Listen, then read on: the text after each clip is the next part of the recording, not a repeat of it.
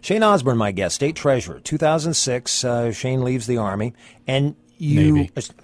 Shane leaves the Navy. Sorry, can't let that one go. No. 2006, a year after leaving the Navy, you run for and decisively win your first political race, the office of State Treasurer. Now, you defeated the person that Governor Mike Johans had appointed to that position, Ron Ross. Then in the general, you defeat the Nebraska Party candidate, and this was a pretty decisive victory there, 76% to 23%. Sure, both of them were very decisive. It was almost 2-1 in the Republican primary, and I have no misgivings about how I was able to do that and win. It was one. People knew me. I'd been all over the state, so it was a name recognition thing. I'm aware of that. But my job in that campaign was to go out and tell people what I intended to do and what I would do if they elected me. So they knew who I was as a Navy guy, but how does that transfer over into elected office? And so I told them exactly what I intended to do, what I saw as problems with the office. Quite frankly, we fixed it. There were several issues, and one of the things I promised the people I would do is bring transparency to government. I think that is absolutely one of the most important things you can do as a government official. Is as we take people's tax dollars, take their money out of their pockets, the government does. The least we can do is give you a receipt, and people are never going to trust government until they know where their dollars are being spent, and it's completely out in the open. And so we launched a website, nebraskaspending.gov, that is the most robust in the country. I just put the checkbook online a few weeks ago, 1.7 million transactions, but we have all the agencies' budgets, all the contracts and vendors who's doing business with the state of Nebraska, and we also put historical data. 93 county interactive map. You can look and see your property tax levy rates, your state aid to schools. All that information needs to be readily accessible to people, and I think that if the federal government did that, we'd be a lot better off right now.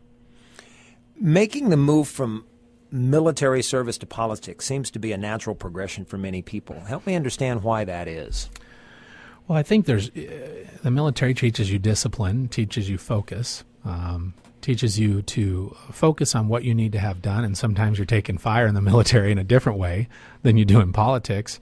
But it also teaches you what you're made of, so you don't have a lot of the self-doubt where some folks don't get that kind of a challenge in the civilian world.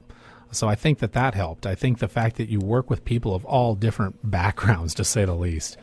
My squadron, they used to call us the land of misfit toys. I mean, you had 20-year-olds that spoke 7 languages and, should be going to Harvard, but they decided to serve. And you had a couple people that maybe worked on your airplane that got a choice from a judge. You can go to jail or you can join the Navy. So you get a pretty diverse background in the military, and it's all good people, and you work with them. And so I think that helps a lot. You learn to work with people in very stressful situations. And so it does transfer over for some people. And I was kind of surprised at how I was able to go in and get the buy-in as quickly as I was with the existing staff in the Treasurer's office and get on the same page.